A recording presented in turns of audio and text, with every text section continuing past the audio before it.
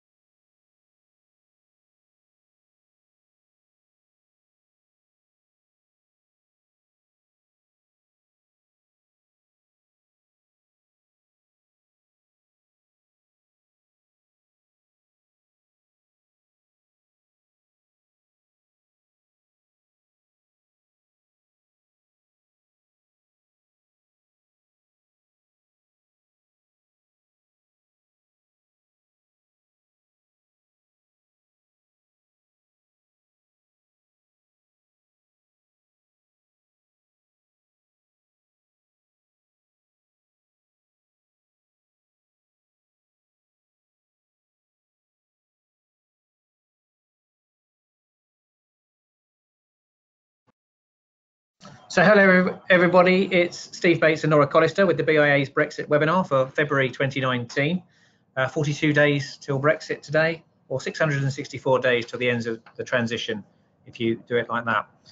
For the first time, we'll make sure that this webinar is not only available online for you to view afterwards, but we're also going to try and turn it into a podcast. So if you're fancy updating yourselves whilst you're having a jog or in the car, we are going to try and put this into a podcast, and that may be a format that works for you going forward. What are we going to do today? Well, I hope we're going to give an update on negotiations, what's gone on in the UK, particularly in Parliament, touch on the EU position, and then give a BIA activity update. We do these monthly, and you'll probably remember this one from last time. We updated about the BIA Brexit website, amongst other things, and they're available on YouTube if you're interested.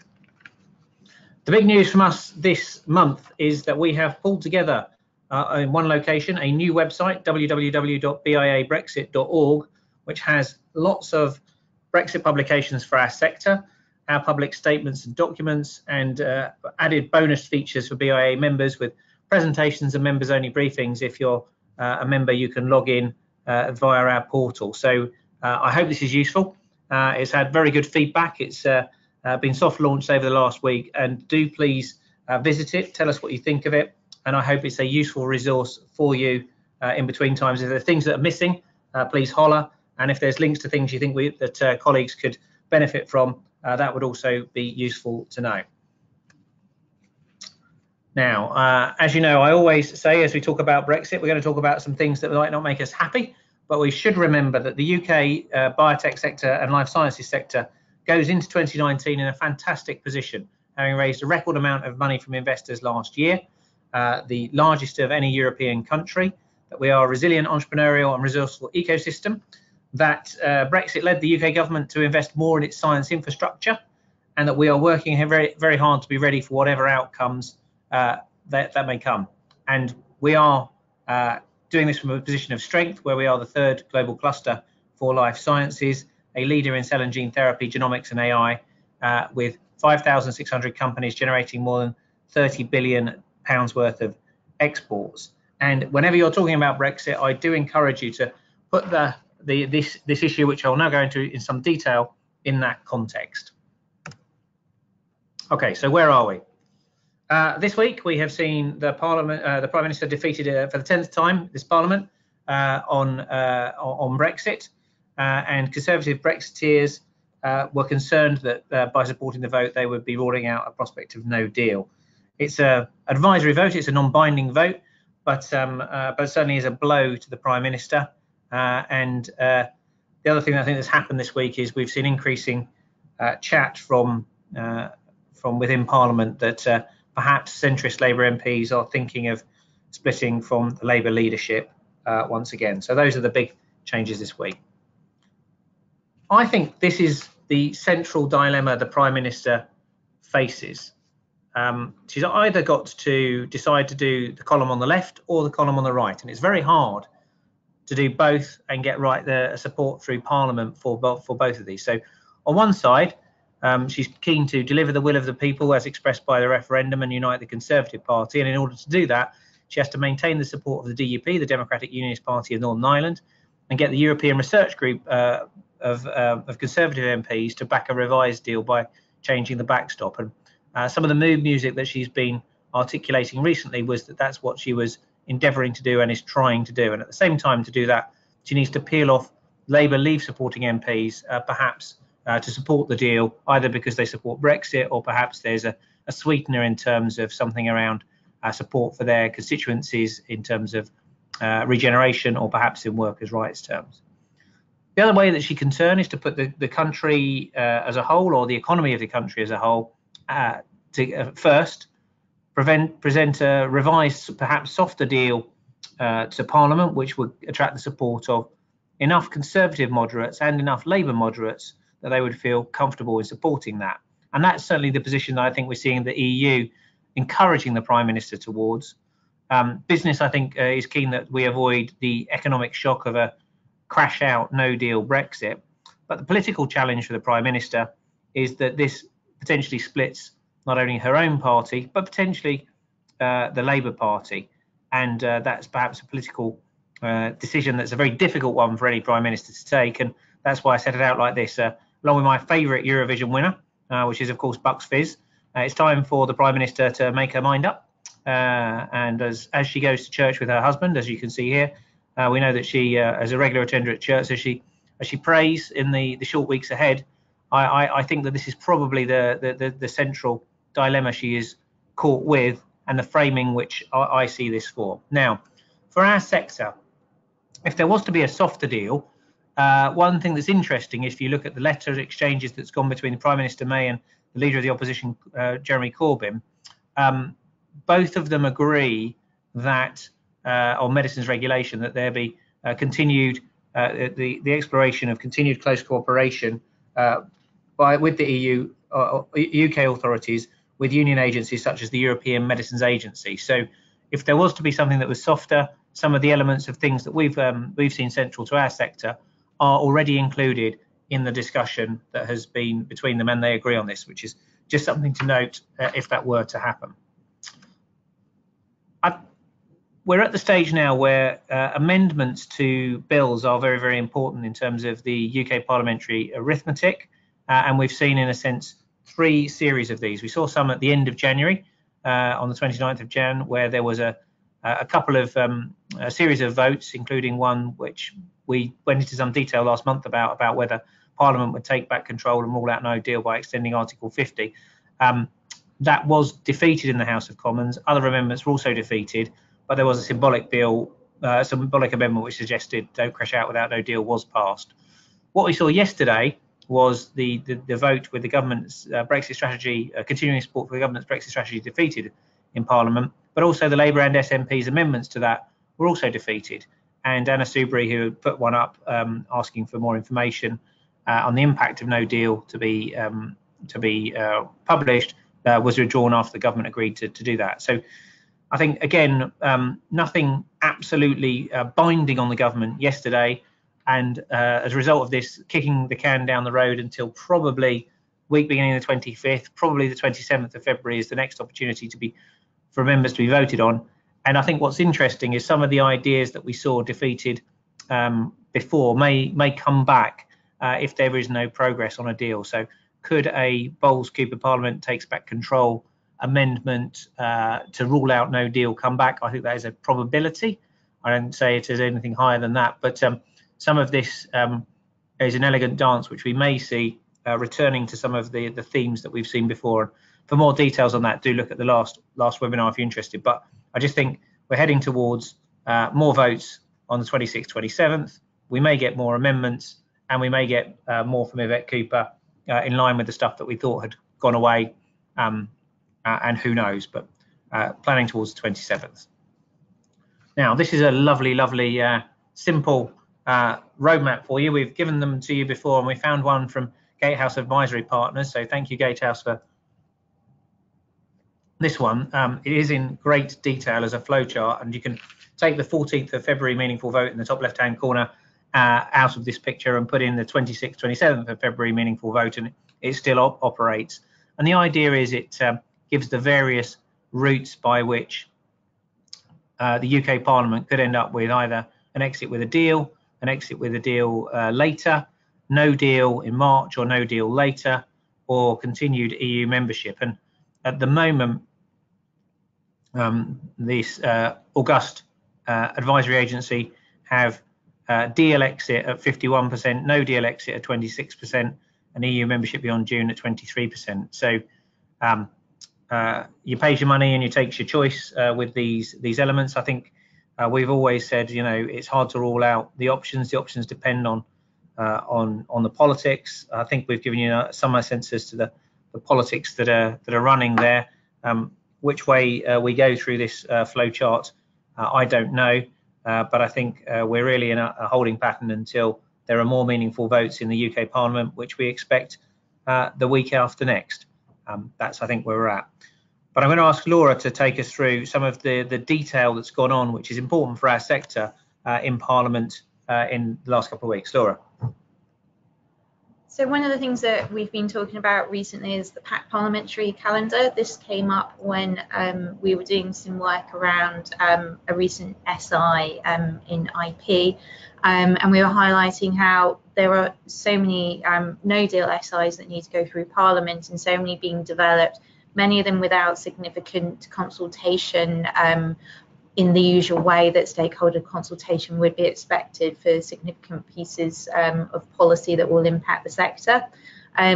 Whilst much of the work, the intention of these SIs is to fix any issues with the current situation, therefore they do not take account of the future, they are sort of, what we're finding is they're sending strong signals internationally around what potentially could be the UK's future approach to certain things, but those approaches haven't been taken into account when drafting the SIs, and obviously stakeholders haven't been able to fully engage in those. The diagram on the right-hand side was from the government's legislation.gov.uk site this morning. That's the number of SIs that have been tabled, have been laid. So 222 at about 10 o'clock this morning had been tabled, had been laid this year, just this year. So that's in a month and a half, you've had more than the entire amount that were in 2016 or 2017, and you think by the end of next week we'll have got beyond the numbers for 2018? Yes. I think it was about 15 yesterday looking at it.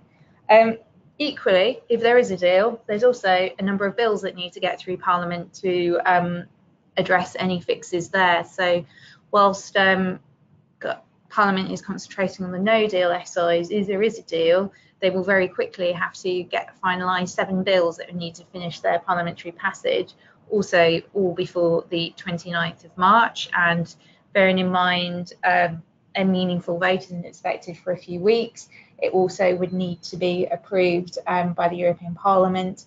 The next European Council is on the 21st and 22nd of March, and that might, if there is a deal, be the date of the final confirmation, which would then give a week for the 7 bills to be finalised. I mentioned the SPC's SI around IP. We talked about this last time. BIA had submitted a briefing to the House of Lords, which Lord Warner took up on our behalf, around a specific issue which linked the date of a authorisation in the EEA. It linked whether you launch the date of whether you launch in the UK or EU with when your IP might start, and therefore would have an impact on your SPC. This was originally negatived in the House of Lords because there was a long discussion around lack of consultation and also potential impact on the sector. So we had highlighted the long-term global reputation of the sector and how anything that might potentially show that IP in the UK may not be fully protected will have future implications on where companies might want to base global investment. It has now passed through the House of Lords, but when it returned there, the Minister did make commitments to looking at future options. He did make commitments around review, and therefore BIA will be following up with those. There are also more SIs that have been laid before Parliament since the last webinar. Serious shortages protocols have been laid. We ran through that at the last one. That is around substitution if there are shortages. The three ones which are key for regulation in terms of medicines, clinical trials and medical devices have also been laid. But one of the things we just wanted to touch on is around the draft impact assessment. So the picture at the bottom is from the legislation.gov.uk site. You'll see there's a tab which says draft impact assessments. Within that is the impact assessment. And I've taken some bits directly from it just to highlight where we might consider that there are some issues. So whilst regulatory colleagues have looked at the SIs and they are as expected, they believe there are no surprises, and therefore that it is as expected. Quite clearly, some of the statements included in the draft impact assessment shows that there will be an impact on industry. Sort of slightly linked to what I just mentioned around the SPTs, SI, and linking launch data authorization in UK or EU and data and market exclusivity, whichever is earlier. The impact assessment directly says it's been adopted to encourage companies to submit applications for innovative products to the UK as soon as possible. There'll be no additional cost unless individual businesses decide to delay their marketing authorizations. This is an area that we are concerned around, as our members are saying to us that whilst we can see why government might do that, in reality that is not how they would act, and therefore it's actually showing quite a sort of companies are concerned of the impression it gives around the UK, and it is having an impact on where they would decide where the UK falls within the launch markets. Other things that I've highlighted around cost to industry: additional direct cost to industry, additional administrative cost to industry. So quite clearly in the impact assessment there are quite a few costs to industry.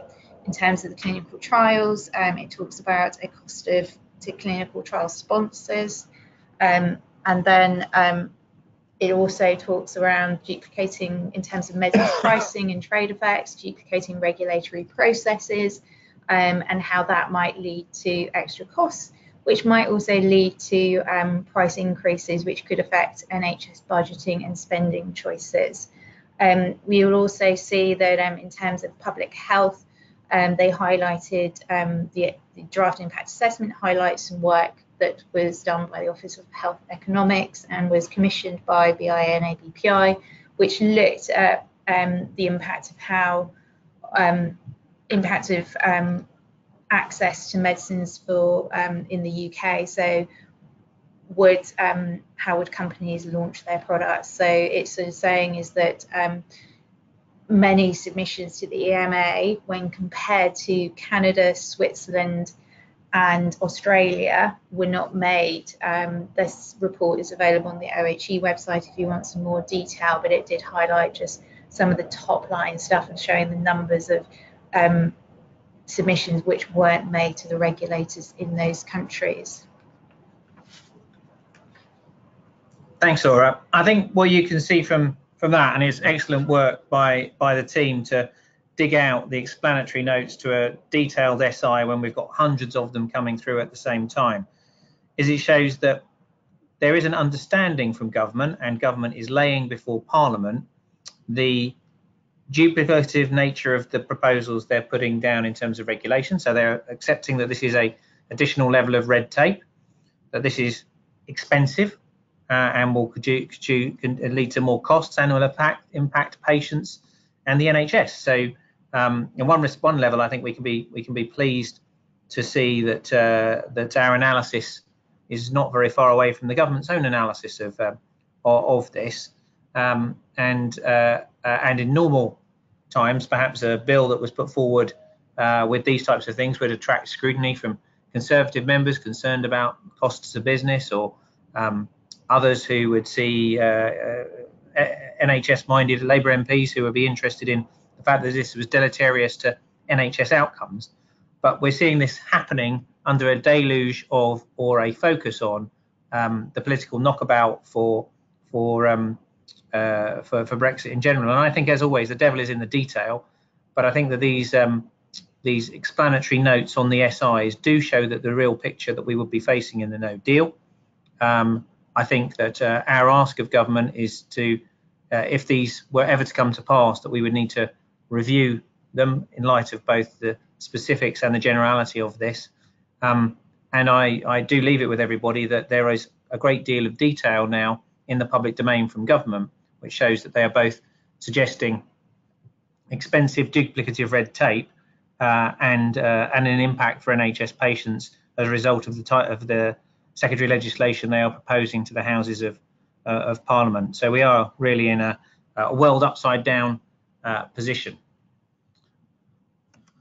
I think if you look at medicines contingency and planning for this is sort of where the headlines are being taken in our sector about no deal planning, and you can see that this is a constant refrain now within the political discourse. We're seeing the Prime Minister being asked about it at PMQs.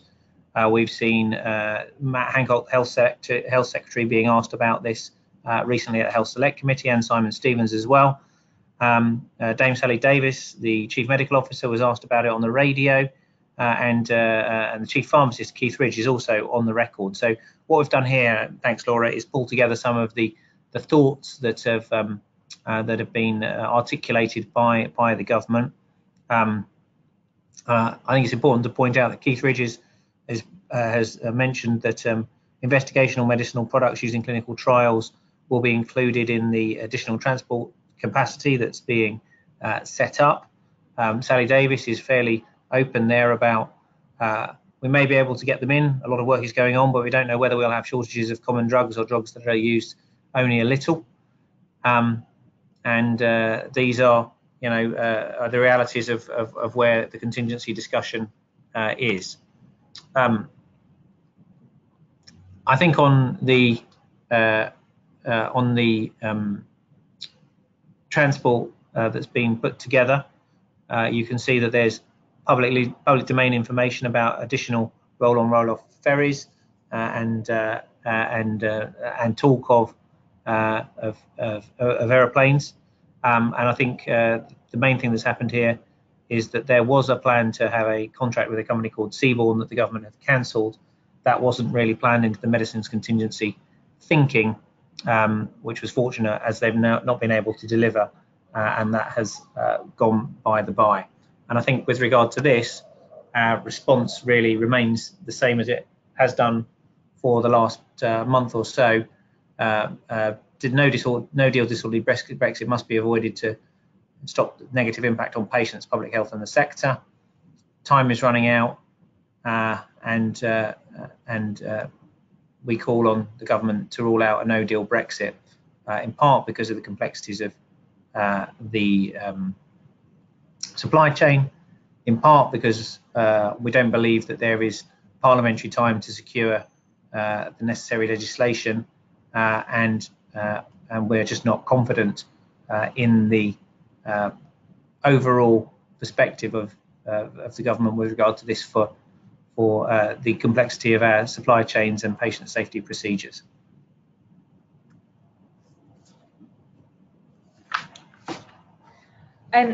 So just a couple of reminders here. So all marketing authorization holders would have received a letter from the MHRA about grandfathering centralized marketing authorizations.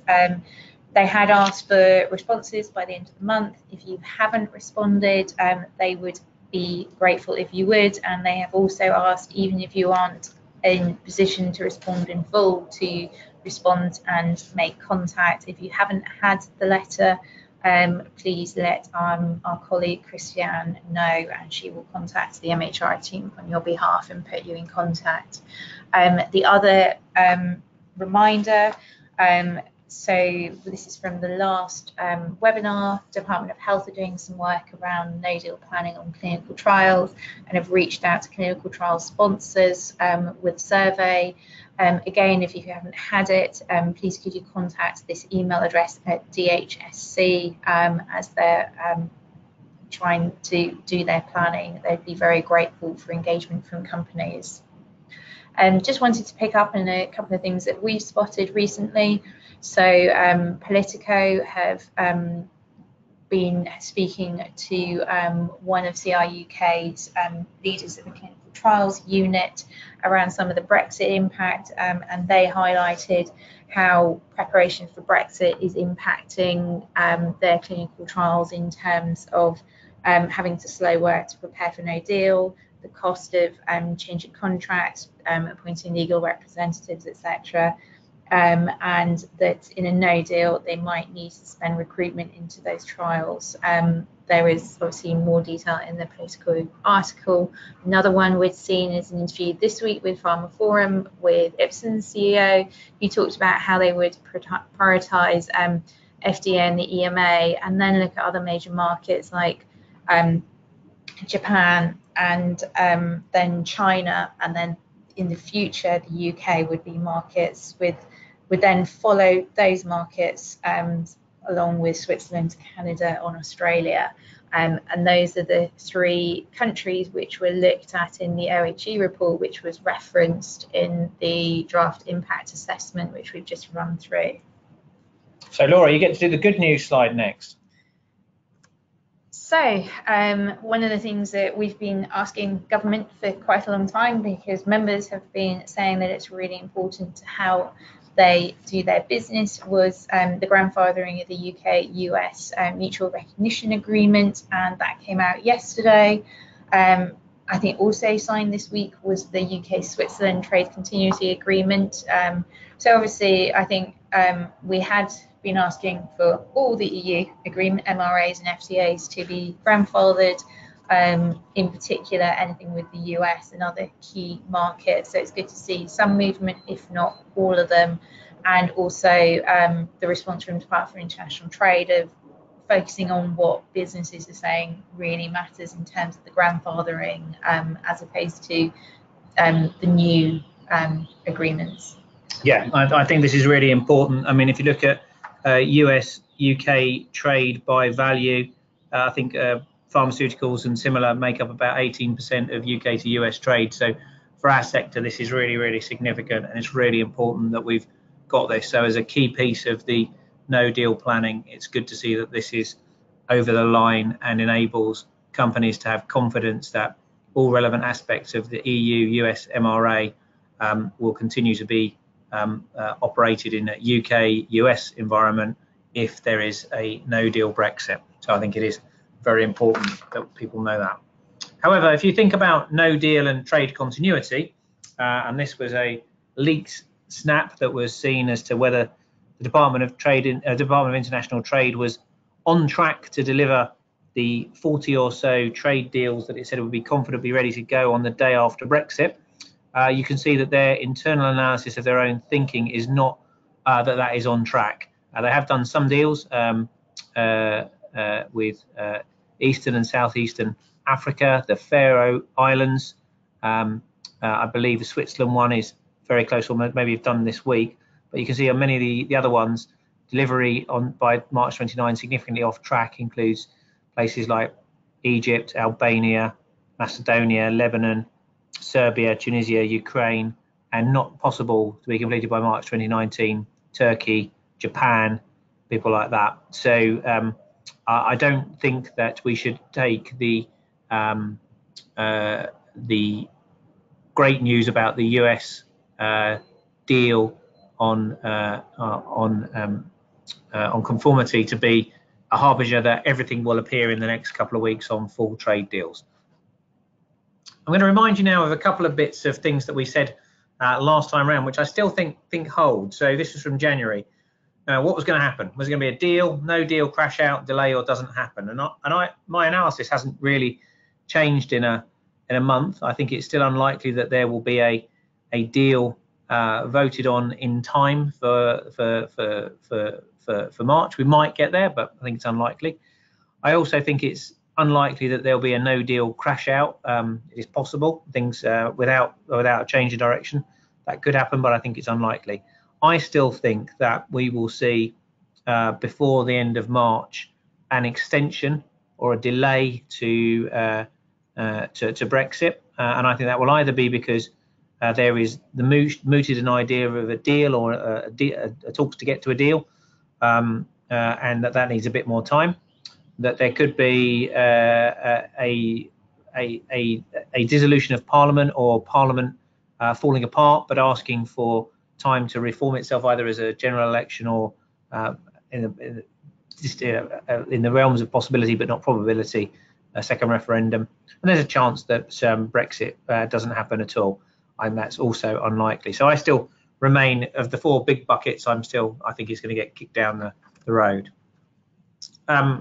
Last time we said any deal will be driven by a crisis at the 11th hour and the 11th minute. I still think that's valuable.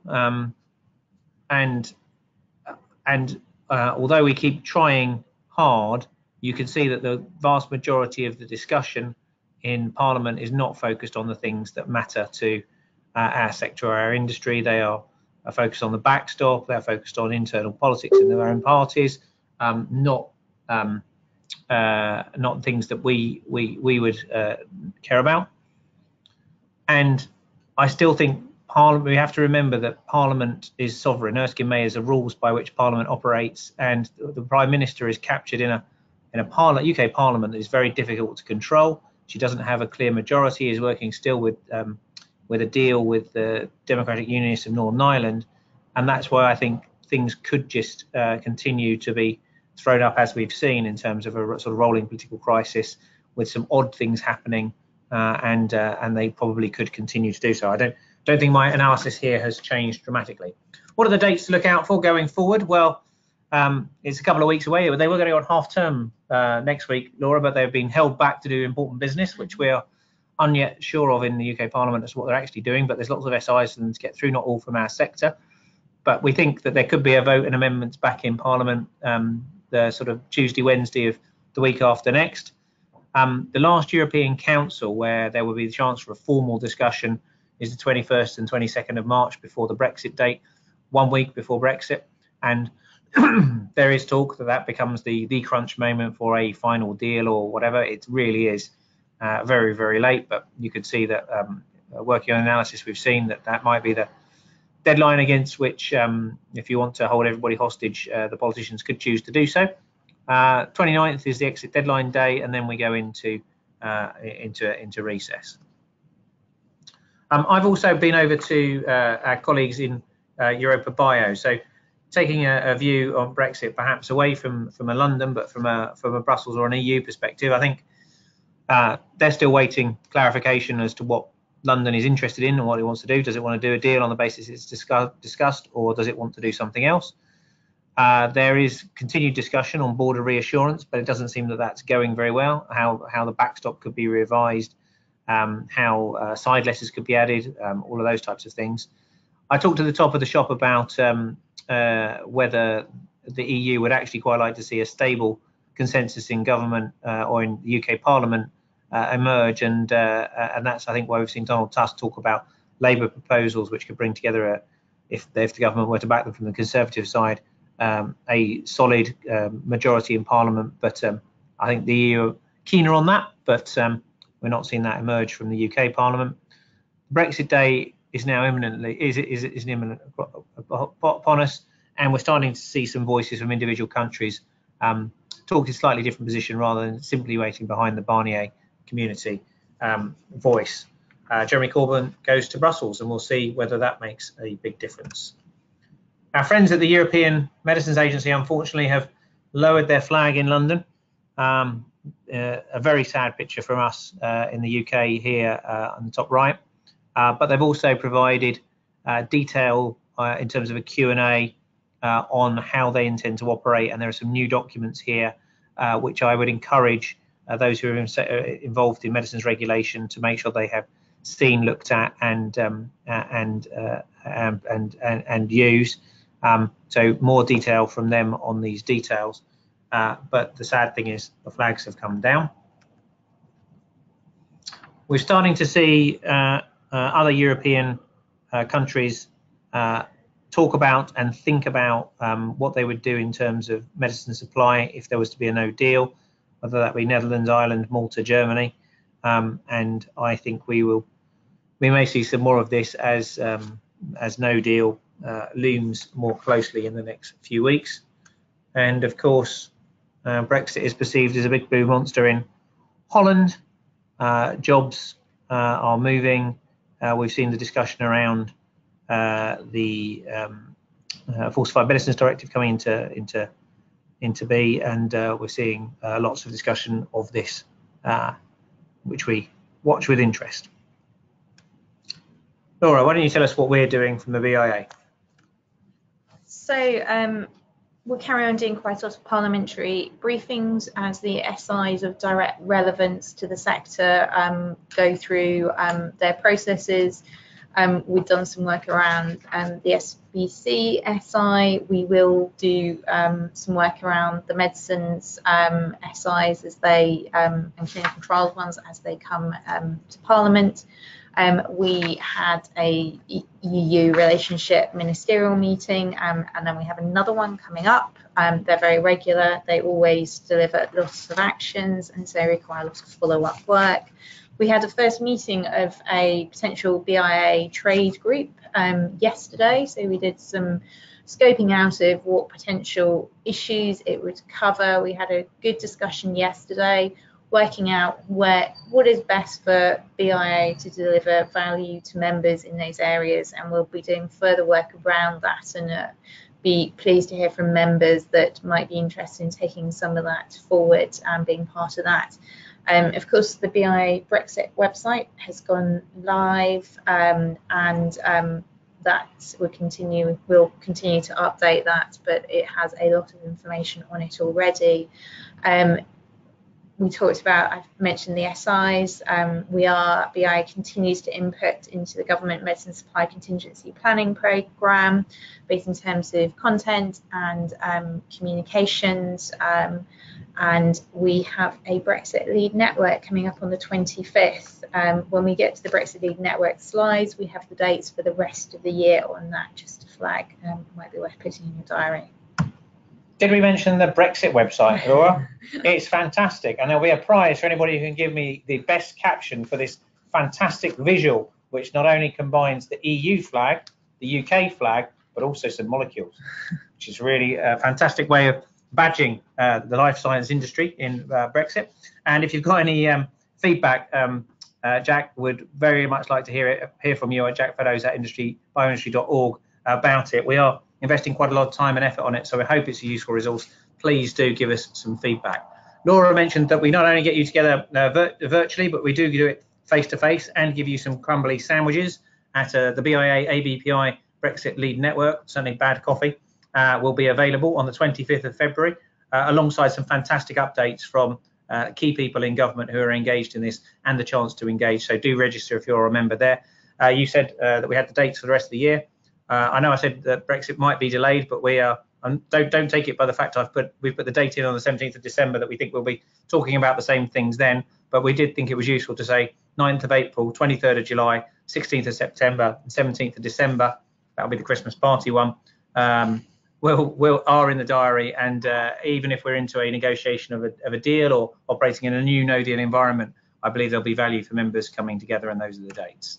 So, what's happened?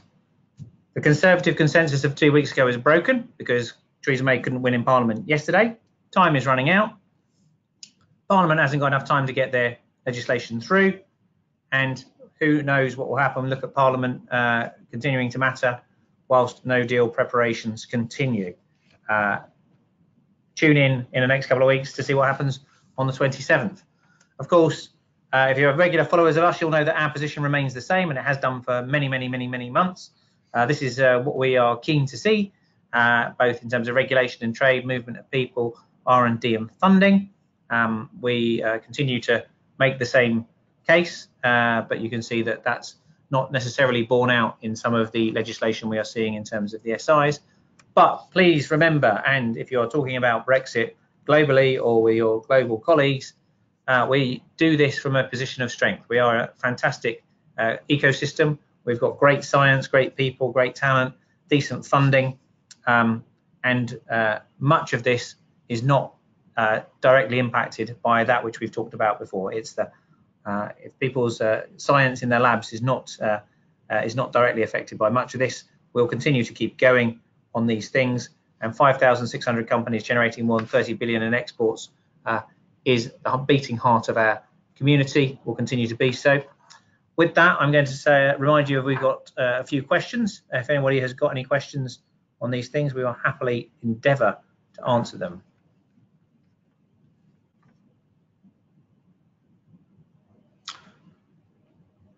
So a couple of questions about the WTO. Could other countries prevent the UK from accessing WTO moving forward? I don't think that. So my understanding of the WTO is that the UK remains a member, but the ability for some of the individual parts that are agreed under the WTO have to be re-agreed when the UK joins in its own right, rather than through the EU. And at that point, there is the opportunity for other members of the WTO to raise a hand or a flag, and we have seen that with regard to some of the suggestions around intellectual property. Laura, help me out here with the government procurement agreements. That's right. So, so I think the answer is falling back on WTO terms is not as straightforward as people might have you think. There is many points of negotiation where others may choose to raise a hand or intervene, and the example that we have seen on that at the moment is how government procurement contracts work, which has been concerned by New Zealand, Moldova, and a couple of others. So we're not doing a lot of work on this at the moment, but we're certainly not assuming that things like zero for zero pharma tariffs are automatically going to be rolled over automatically. There may be a process. It may not be a process that's difficult, but it is certainly a process in which there could be theoretical hurdles. We've not seen any practical hurdles for key things in our sector yet. We are alive to it. We have a line of sight to the UK representation in Geneva that look at many of these things, but it's not something that we have had front and centre. Any other questions?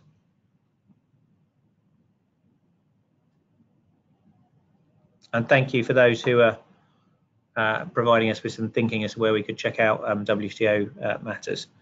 On side, you mentioned the European Medicines Verification System. Would investment in this system by companies in the UK be lost in a no-deal Brexit scenario, or could the technology be repurposed for use in a standalone UK verification system?